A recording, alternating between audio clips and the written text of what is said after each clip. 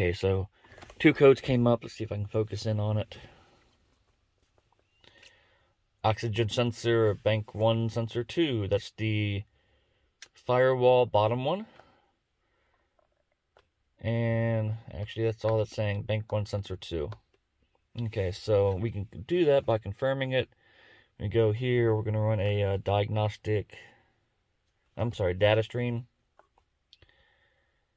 View data, okay, and then turn the car back on.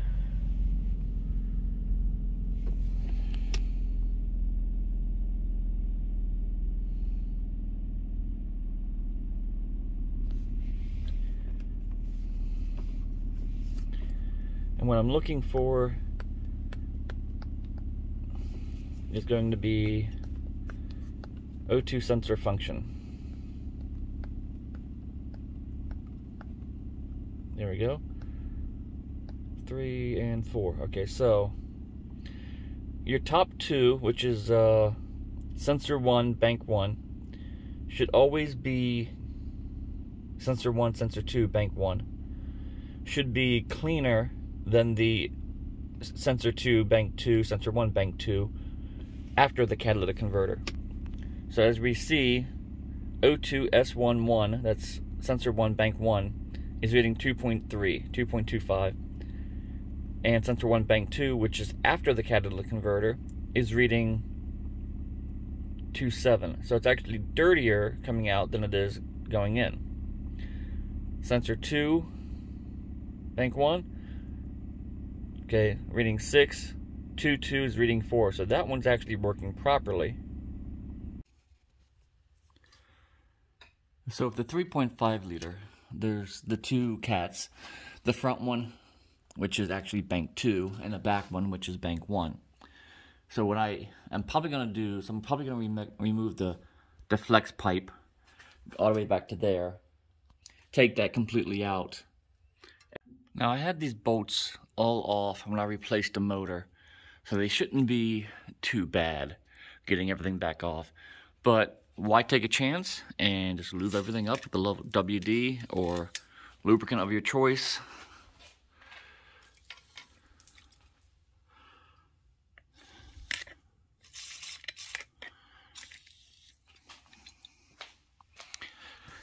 You can see here I had to actually cut one out before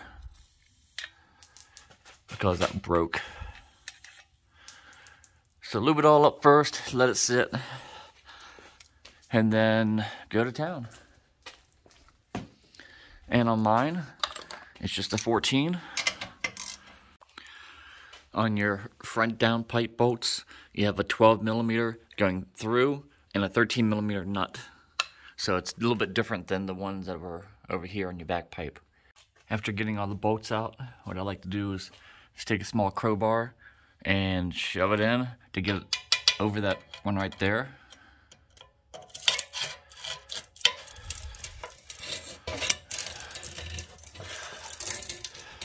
There we go.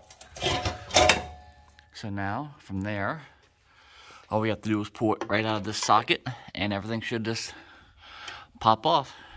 I might go ahead and disconnect these. These two are 14 mils. Disconnect them too so we get the flex pipe available. Disconnected that, and yeah, we're ready to take that off. Alright, as soon as I released the tension on the flex pipe, the whole thing just, fell. So basically from there, as long as it's nice and cool, you just take it. Well, I'm gonna have to squirt a little lube on it.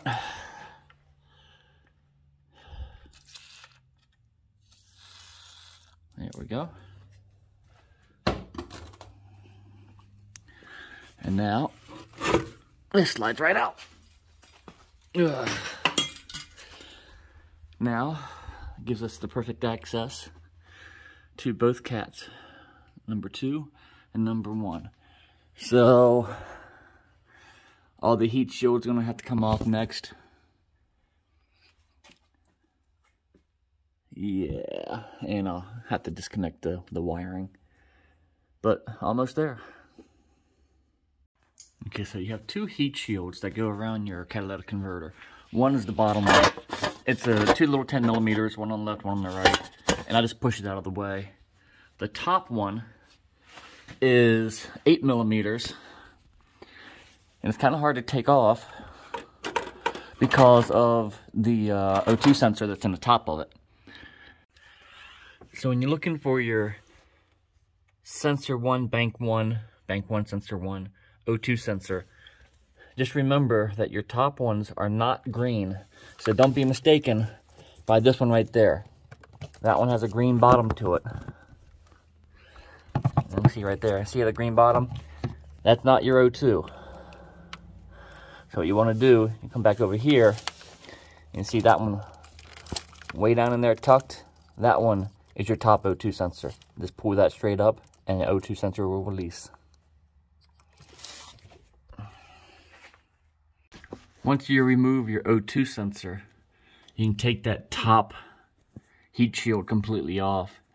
And I'm having trouble getting off these two 14s, 1 and 2.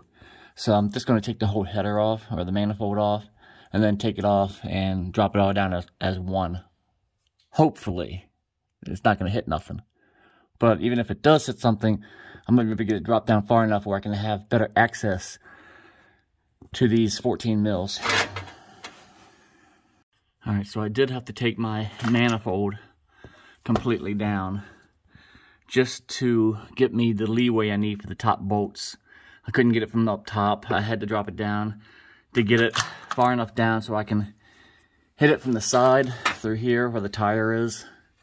And once I did that, I was able to get it completely off. And here it is here. Doesn't look too bad. It really doesn't. So let me go get the other one and start putting it all back together. Alright, you can see I used a 1/2 inch bolt, 1.5 inches long to secure the back. So everything's tightened down now. The seal is done. I noticed my new O2 sensor pigtails are three times as long as the old ones. Now I just got to put the heat shield back on the top, heat shield back on the bottom, and move on to the front. Now in the front, I did have to take the manifold off because one of the bolts broke and I had to drill it out. As you can see, you know, that one right there, I had to drill out and just put something in there to fill the void. But other than that, I didn't have any other issues. And the old one that came out was here. You can actually see it was clogged up in the new one. So I think I found out why I was getting crappy gas mileage. Once you ever get everything tightened back down, your one last thing is put on your exhaust, and then we go upstairs, or we go back into the car, and then from there we're going to clear the codes and then recheck the O2 sensors, make sure they're working properly, and make sure the catalytic converters are working properly. Okay, so I'm actually in the car about to start clearing the codes, and once the codes are cleared, start it up, test, and see what we have. Codes, I'm going to erase, enter, yes, enter, enter, enter.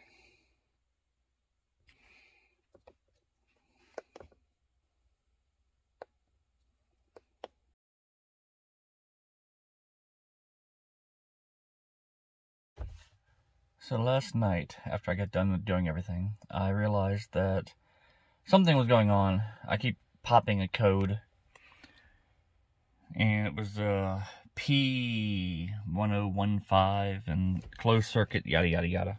See if I can focus in on this. There we go.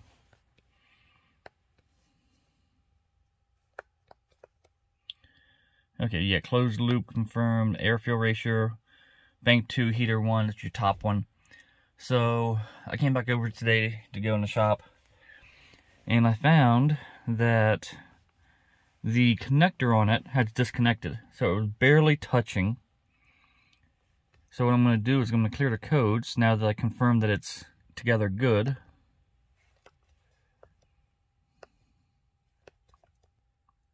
It popped it really quick after I started it yesterday, and I'm going to find out real quick if it's going to do it again. If it does, I'll just replace the O2 sensor for the third time.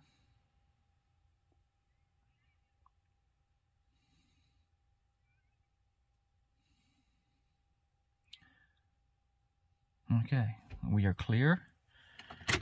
Off, back on, and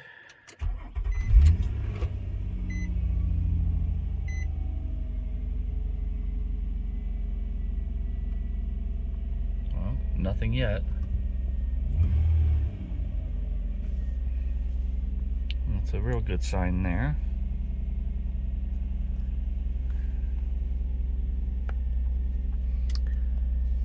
Got a data stream.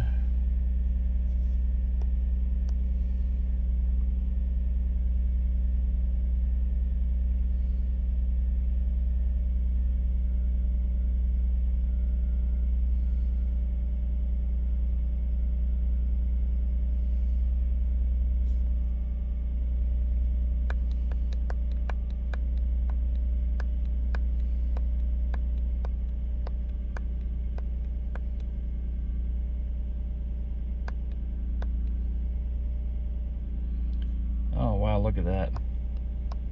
It was 9s last night. It's now in the 3 range today. It's still under 4. So,